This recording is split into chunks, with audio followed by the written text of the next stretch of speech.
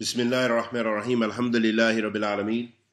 Wa sallallahu wa sallam ala nabiyyina Muhammad wa ala alihi wa sahbihi wa sallam amma ba'd. Shaykh Muhammad Ramzaan Al-Hajri, Hafidhullah Ta'ala, said as a admonishment to ISIL or ISIS or IS or whatever they want to call them and their supporters, woe unto you, from the ordinance of Allah, O ISIL, for whatever you spread in these video clips to instill fear in the people. Likewise, and therefore you are bloodthirsty. Yes, indeed, you do not exemplify Islam. You are part of a conspiracy against Islam, characterized by what you are upon from the creed of the Khawaarij, and the people of Islam are absolved from you.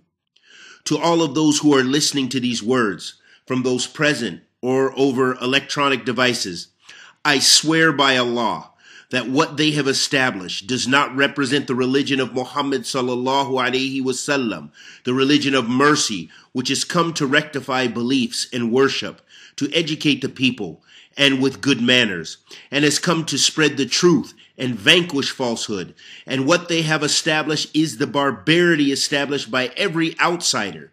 And they mention what occurred between them, whether it was in Europe and what happened in the Dark Ages from their slaughtering of each other, and the use of instruments of torture which have proliferated after the rise of the Middle Ages. So what is seen? Decapitation, trampling, burning, and these are their starting point and their result. They are a conspiracy against Islam.